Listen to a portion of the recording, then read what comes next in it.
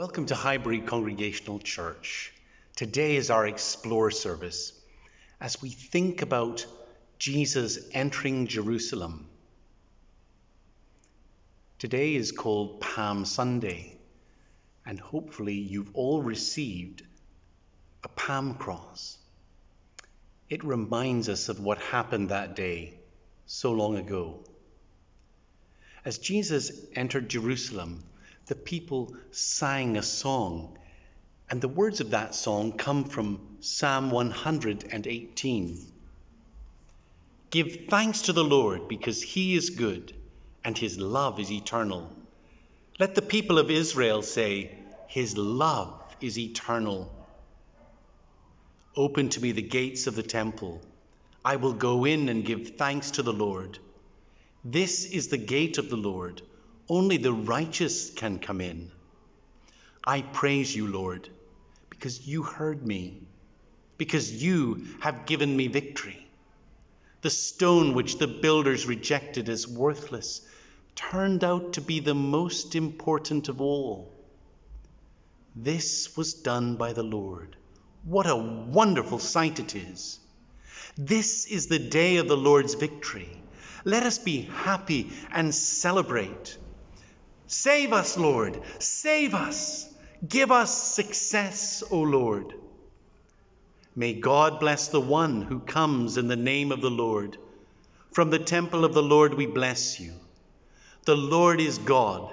He has been good to us.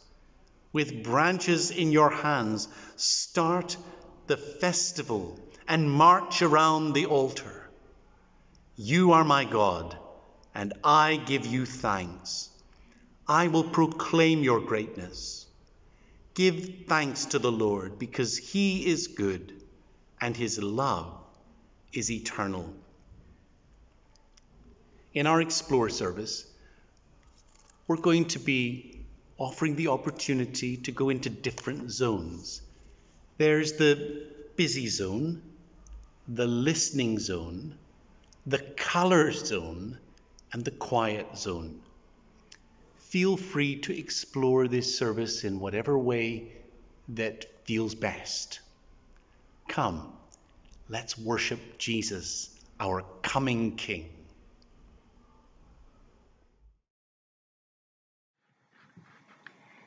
We come, generous God, to learn more about your love for us. Help us to join in today in the celebration of Jesus arriving in Jerusalem. We picture ourselves in the crowd, casting our cloaks before Jesus and joining the celebration as he rode into Jerusalem. But would we really do that? Would we really take off our coats and put them on the road for the donkey to walk over? Would we be willing to raise our voices and shout and cheer for Jesus? We confess, Lord, that we might not even leave home, or we might find that we had something else to do. Forgive us for holding back so much from him, and help us to celebrate with all that we have. Generous God, you show us what love really is. You did not spare your Son, but gave him up for all of us. Help us to seek you with effort and enthusiasm, to give extravagantly, and be enriched by your presence and your love. Show us how to truly be your disciples. Amen. Our Father in heaven, hallowed be your name. Your kingdom come. Your will be done on earth as it is in heaven. Give us today our daily bread, and forgive us our sins, as we forgive those who sin against us. Lead us not into temptation, but deliver us from evil. For the kingdom, the power, and the glory are yours, now and forever. Amen.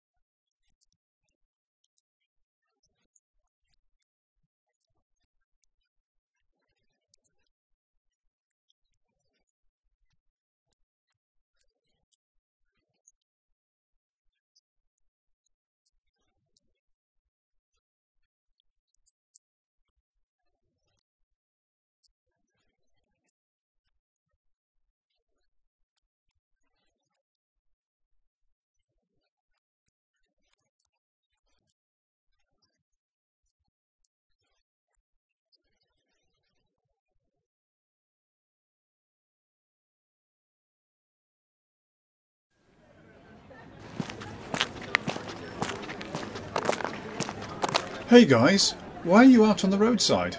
The king is coming. The king? Oh, I love a bit of pageantry. What's the occasion? What do you mean? What's the occasion? The king is coming. Which king? The new king? I think. You think? When did we get a new king? We didn't get him, not yet. But everyone says a new king is coming, like the prophets talked about. The prophets? When did you start studying the scripture scrolls? Look, the kings we have now are under the Roman thumb, right? Herod would never fight against Caesar, so if we ever want to be a free country again, we need a new king. A king like David. Someone who can lead us in battle. Lead you in battle? You get a nosebleed if anyone looks at you in a funny way. Well, not me, but us. Israel. Get us back to being a free country again. This is our first chance to see him for ourselves, to see what he looks like. But who's minding the market stall? This is your busy time, isn't it? You could be making some money instead of standing here waiting until who knows when. Well, it's a king, Bob. Our king. The stall can wait. We'll live without one day's cash. What if no one were here, Bob? What would our king think of us? We had to turn up. Look, look, look! He's coming! They're coming now! Oh, excellent. Job done. He's here. You've seen him? Great. Now, let's go. I'm going to throw my cloak on the road to make a way for him. Oh, great idea. Me too. Bob? What? You want me to throw my cloak on the road? My new cloak? Do you know what this cost? I'm not throwing that among the dust and camel droppings. Thanks very much. But this is amazing. I need to wave something. This needs to be bigger. Look, someone over there has a palm branch. Go and grab a couple from that tree. Hang on. What happened to being eco-friendly? We're tearing down trees now, are we? Hosanna! Praise the Lord! Hosanna! Praise God! Blessed is he who comes in the name of the Lord. Praise the Lord! Look, this guy hasn't done anything yet. You don't do a victory parade until after the battle is won. You guys have lost the plot. It doesn't matter if he hasn't done anything yet. We have hope. God hasn't left us. We can either become part of it, join in and give everything we have to it, or sit on the sidelines watching and waiting to see what happens. I want to see what God is doing. I want to be part of it. And, to be honest with you, the view is much better from here. They're going into the city now. Let's go with them. Well, I'll leave you to it. See you later, guys. Come on, John.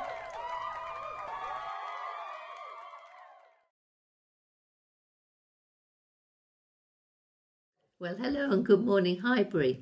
Now, today we're going to learn about Jesus' entry into Jerusalem, the big city. But before he did that, he sent his disciples to a village nearby to look for a very young donkey or colt, which he was going to ride into the city. Now, as he rode in, the people were so pleased to see him. They broke off branches and they cried, "Praise him, praise him, praise God." Now, in those days, if you were an important person, you would ride a war horse. But Jesus deliberately chose a donkey, like the one I've got here, because they were the animals that carried all the goods. And they still do that today. So, like my little donkey here with his baskets, they would have carried lots of fruit and food and anything else. And so Jesus deliberately chose a donkey because he wanted to show that he was going to be a king of peace, not a king of war and power. So we're going to try and make a donkey. Now, first of all, you can download the template from the computer, and then you can cut out, as you can see, around the outline of your donkey. And my donkey, as you can see, has got a cross on his back here to remind us of how Jesus died. Underneath is a palm leaf, and it's got some writing on us. And the writing says, "The donkey's cross. The mark on my back for all to see is a reminder that Jesus died for me." Well, to start with, we're going to cut our donkey out, which I've done already. So here's my donkey. And then I thought, well, I want to decorate my donkey. So there's different things we could do. Now you could choose some felt, if you've got some, or some fabric. And donkeys generally are grey or brown, but you can use any colour that you want. But if you're using fabric, you need to put your donkey on and then pin him on onto the fabric, or keep it still. Draw around the edge in a pencil, and then you can cut it out and stick it on with some white craft glue. So that's one thing you can do. Another way is obviously to colour it in, and I've got a whole lovely box of crayons here, and I've chosen a grey, but I can use a grey to colour my donkey in. But you could use paint, felt tips, you can choose anything that you've got to colour your donkey in. Now once you've coloured him in, you need to think about his eyes. You can colour them in with felt tips, but if you've got some Google eyes, then you could use those, and I put Google eyes on, and for that I've used my glue gun, which I've got here. But you need to have an adult with you, helping you, if you use a glue gun, because you have to be safe when you use it. But otherwise you can just use white craft glue again. Now, as you can see, my donkey's got legs, and I've used pegs for legs. So the pegs that I've got here are called dolly pegs, and they're good because they stand. They're made from wood and they stand on their own. Whoops. Let's get him up and balanced. Well, they do stand. That's it. They stand up. Or you could use this one with a spring, and they stand as well. So I wanted to put my dolly pegs on my donkey, so I put it on with my glue gun, but you can also use masking tape. So you can get masking tape and peel it off like that, and then stick it around the legs, and that makes it nice and strong. Or sellotape, that would work as well. Then the donkey should stand up, and you can mark the hooves on the donkey. Now that just leaves us one little thing, the donkey's cross, the donkey's label that we were going to put on. We got the cross on the donkey's back, right? So I cut the label out with the special message reminding us about Jesus, how Jesus died. And I thought, right, I'll make a little tie and I'm going to put it around my donkey's neck.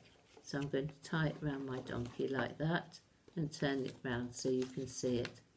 So there, that's our donkey. That was the donkey we began with. And I hope you enjoy having fun making your donkeys.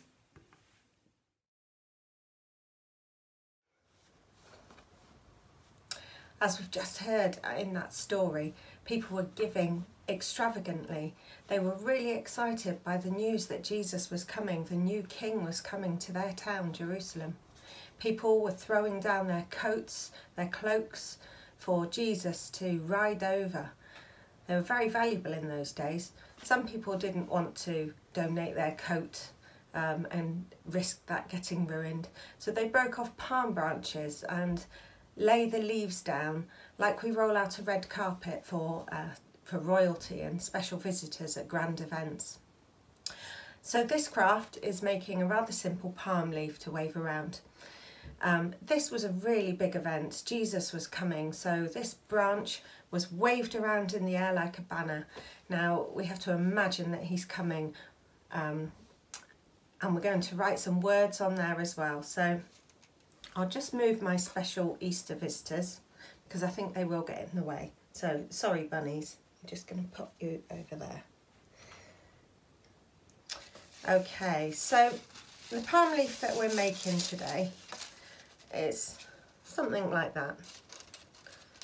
Okay, there are some different options that you could choose a different shape if you want to. Here's one that Margarita's made, and I'll show you how to make that one as well. So for this one, you need, let me just move those out of the way.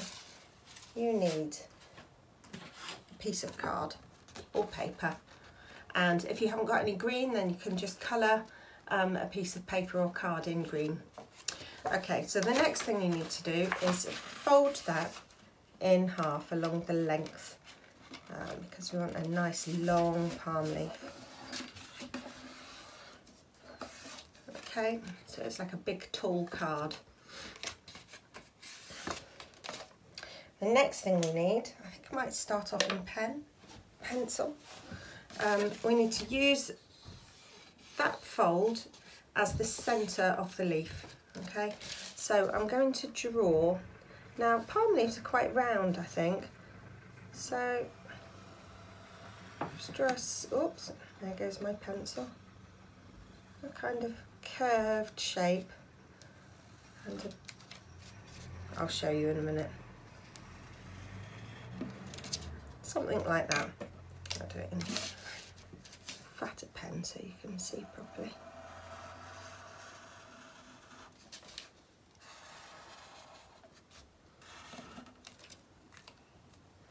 Okay, so that's the shape that we're doing. So this is the fold. We go curve around from the top to the edges, all the way down, and then across, and you're just going to leave this little bit in the middle for the stem of the leaf. Okay, so the next thing you need to do is just cut out along those lines.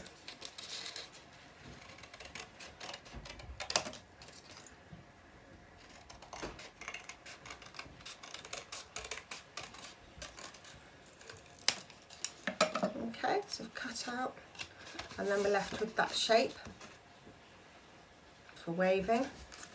Okay, let's just fold that in again. Now you can at this stage write what you want to write on your leaf or your banner. So Hosanna, praise God, Jesus, praise the Lord, whatever you would wave if you were to see Jesus coming. Okay, so the next stage is just to fold that again, and what we're going to do is just cut along. Let me draw some of those. Cut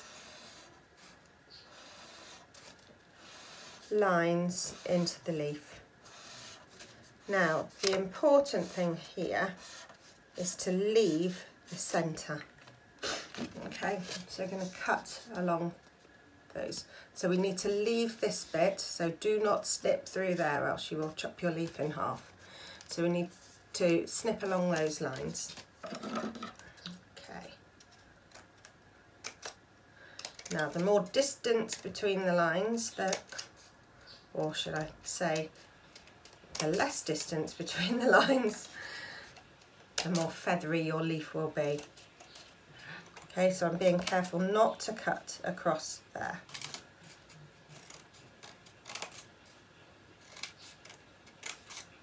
All the way up. One more. Okay, so I've cut across all of those lines that I've made, and then when you open it up, there we go, nice and feathery. And then you can write your words across there. The other design, if you fold the leaf in half, you can just kind of cut triangles out, so they're curved triangles, just along, okay, and that makes a slightly different leaf shape. Depends which one you prefer. So get your palm leaves ready for waving in the air, because Jesus is coming. Look, here comes Jesus. Oh, Here comes Jesus!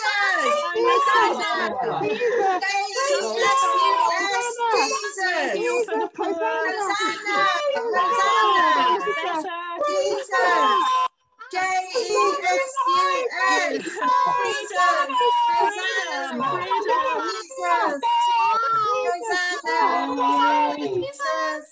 And I think I can't see him anymore now.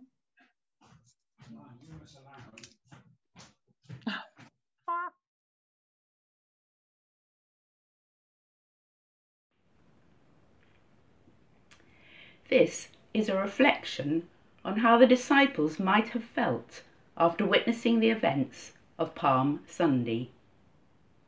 One of the aspects of being with Jesus is you never know quite what's going to happen.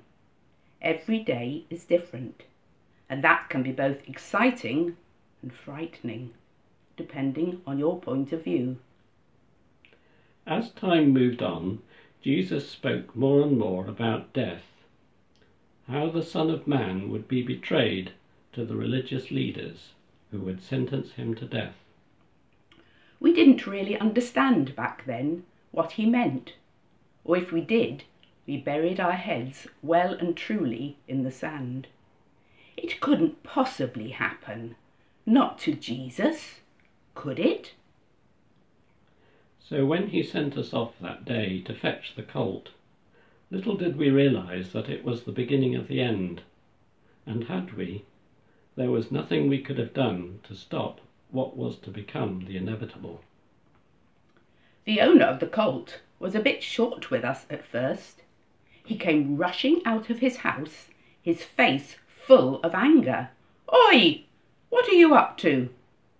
But when we said the words, "The master needs it," his face changed completely, and he was more than pleased for us to take the animal.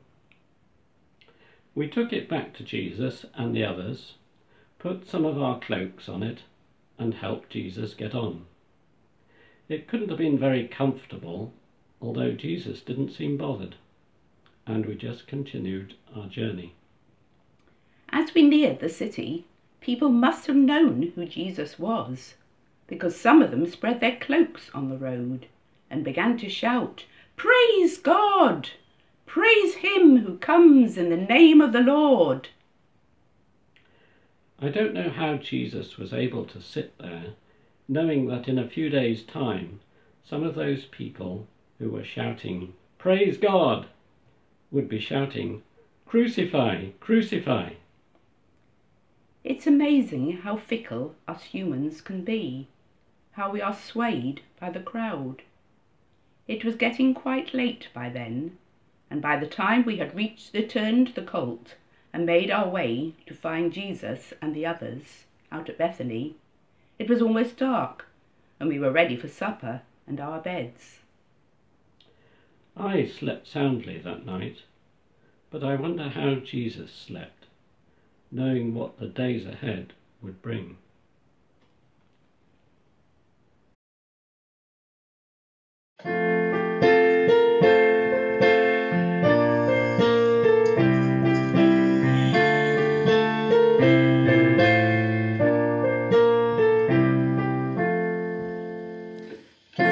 See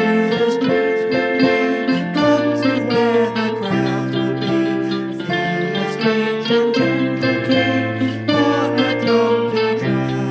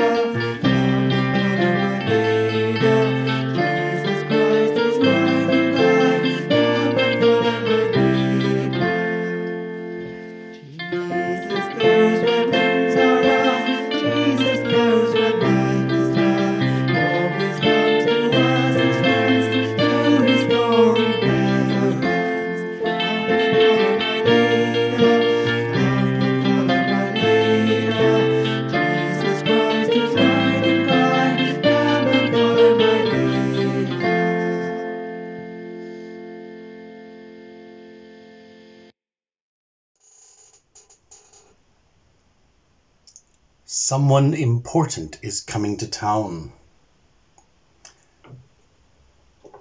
The crowds gather. Everyone is excited.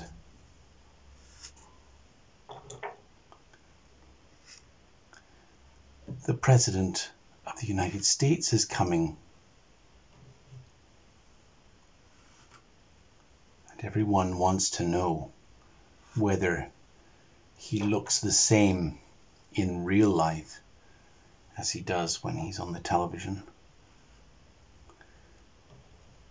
You can hear the chatter and the buzz and the hum. Everyone's getting ready. They want to cheer and to wave.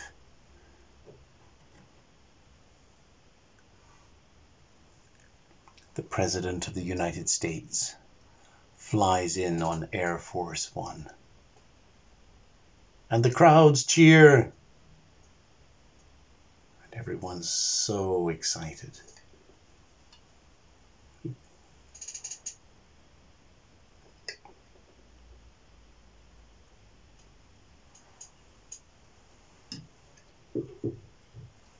The Queen is coming.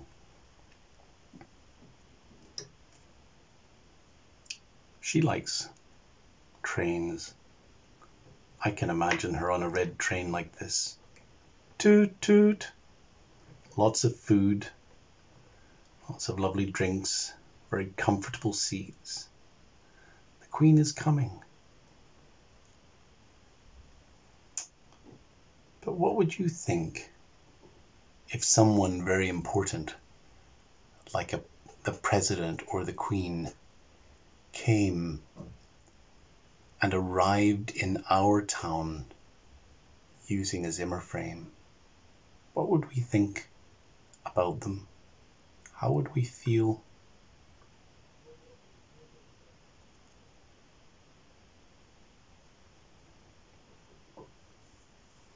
Jesus was coming to town. He was coming to the city of Jerusalem, can you see? And there was a gate, and he was going to enter through that gate. Jesus was coming as a king. Kings often rode on stallions, especially after they'd won a victory. And everyone would cheer. But Jesus didn't come on a stallion. Jesus was a king, yes, but he arrived on a donkey, a sign of peace and humility.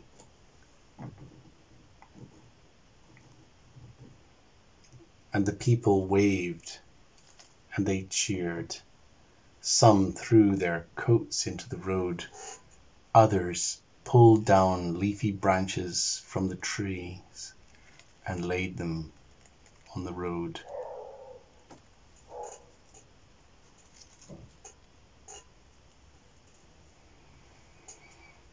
Jesus didn't come on a plane.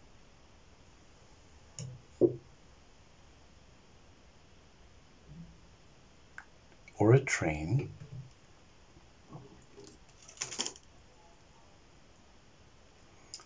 Jesus came humbly.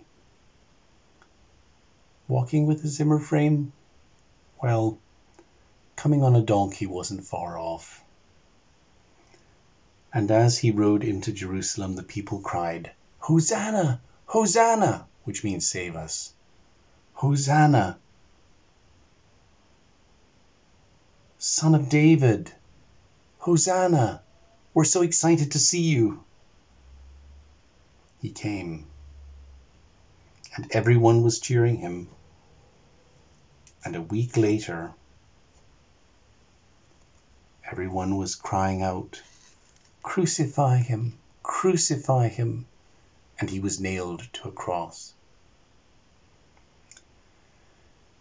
There are some people who think that when we follow Jesus, that it means we're going to have good health, we're going to be wealthy, have lots of money, and that because we follow Jesus, good things are going to happen to us. But that's not the way of Jesus at all. Jesus says, if you want to follow me, you need to take up your cross. If you want to follow me, you need to learn my humble ways. Jesus calls us to follow him. I wonder, how is he coming to us this year? I expect he's coming to us in places that aren't expected, through people that we might not think are the kind of people who would bring Jesus to us. I wonder if we need to look out for those who are weak, those who maybe we don't think are very important, and open our eyes and our ears and our hearts, because I think maybe, just maybe, this is how Jesus is coming to us.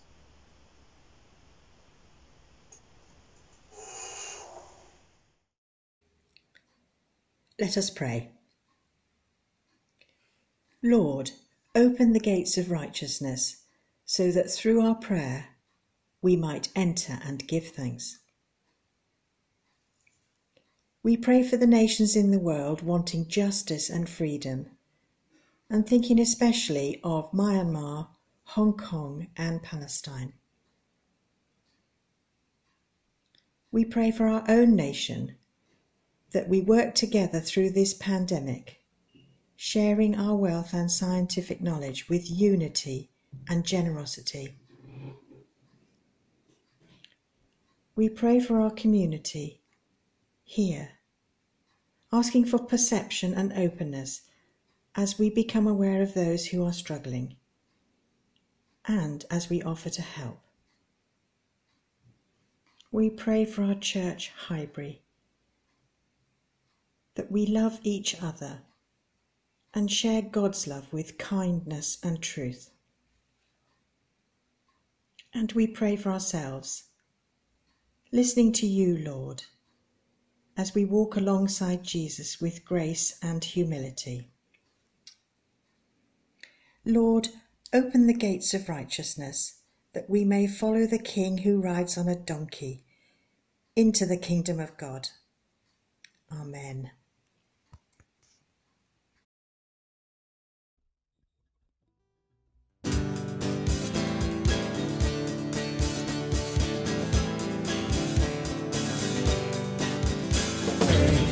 Make way for Christ the King. His splendor rise.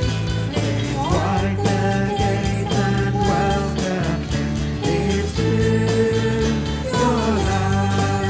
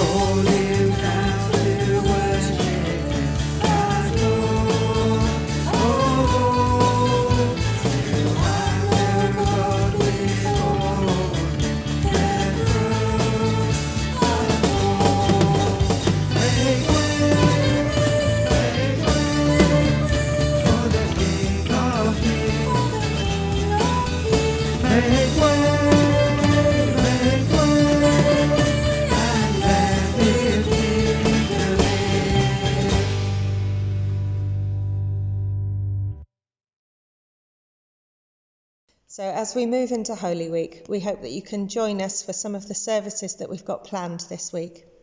We're starting on Tuesday at 5 o'clock, meeting in the car park for What Did Simon See?